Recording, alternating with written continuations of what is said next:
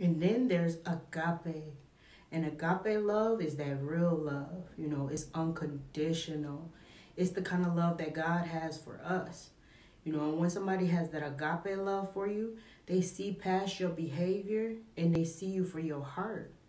You know, agape is what the soul is craving. So you want to make sure that you and the other person are on the same page. You know, you could have agape love for somebody that only has eros love for you. And that's not going to last because y'all are on two different pages. One of the best quotes I ever heard about love was to gently rub your fingers through somebody's soul until you find a crack. Then you pour your love into that crack. Real love heals.